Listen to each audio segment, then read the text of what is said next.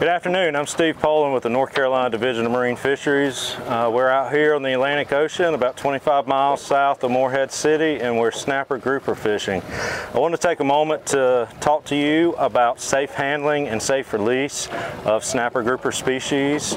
One of the primary management concerns with species in the snapper grouper complex is discard mortality from hook and line release.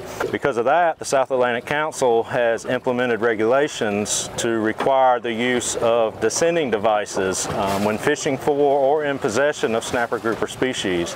These descending devices release the fish at depth to allow them to recompress from barotrauma. Barotrauma is simply trauma that occurs when a fish is brought up from depth to the surface. The eyes bulge out, the stomach extends out of its mouth, and this isn't good for the fish, and it could cause the fish to die upon release.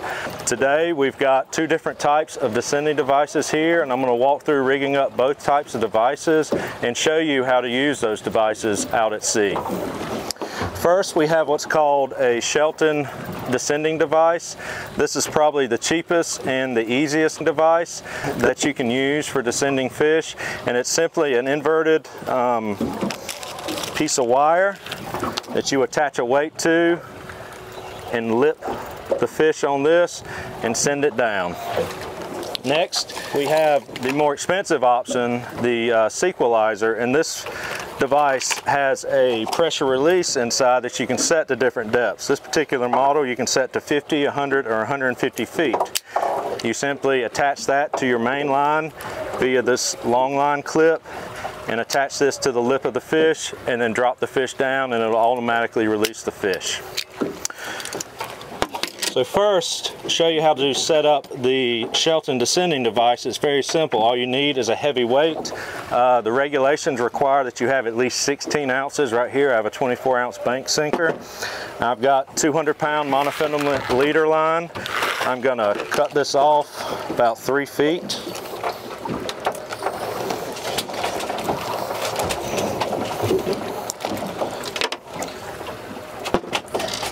And I'm simply going to attach the weight on one side.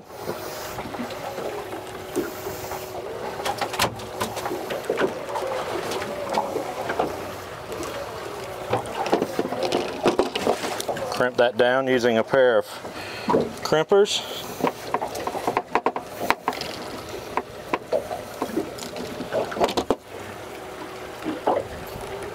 And the other side, I'm going to attach it to the Shelton device.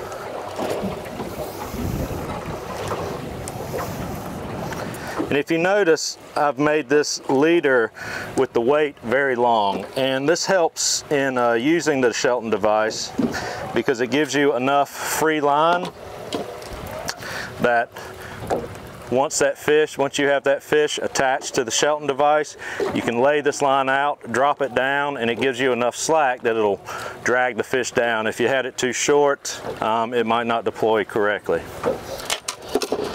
Next, we'll show you how to rig a sequelizer device. It already comes with a long line clip, so it's very simple just to clip onto your main line. Today, I've got an electric reel set up over here.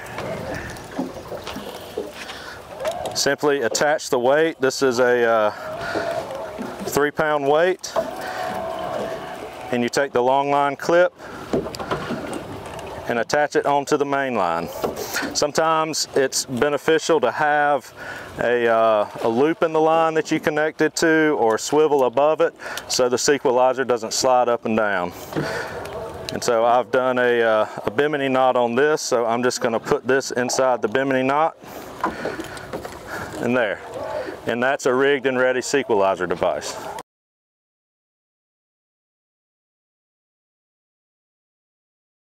Well, today we've got a vermilion snapper. This is a legal size snapper, but unfortunately we've already caught our boat limit for the day, so we're going to release this fish. So you simply open the sequelizer device, close it around the jaw of the fish, and then slowly lower it into the water. And on my reel, I've already got the bell open and the clicker on so it doesn't backlash on me.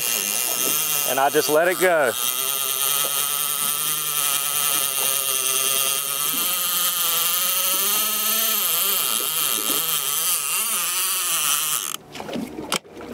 All right, and there we are. And the fish has been released.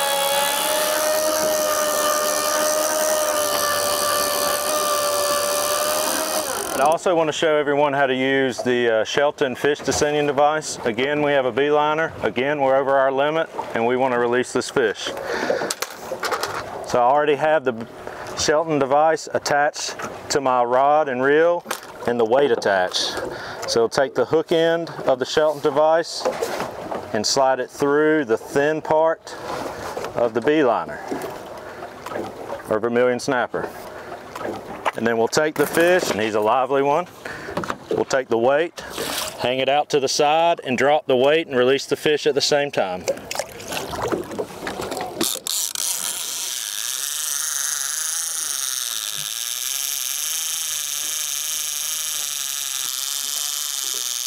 And the Shelton device requires the angler, once the fish is at depth, to jig the rod so the fish will come off the device. And then simply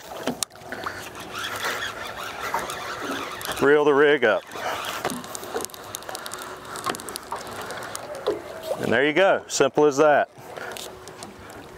Fish released. Thank you for joining us offshore today. Again, it's every angler's responsibility to ensure that the fish resources that we cherish and love are managed for future generations. So that's why descending fish is important. Again, for the snapper grouper fishery, the largest source of fishing mortality for these fish are barotrauma from hook and line releases.